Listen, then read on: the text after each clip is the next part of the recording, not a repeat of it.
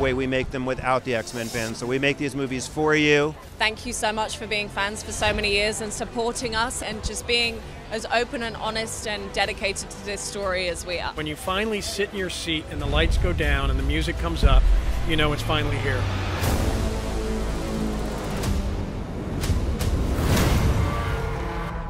She's coming.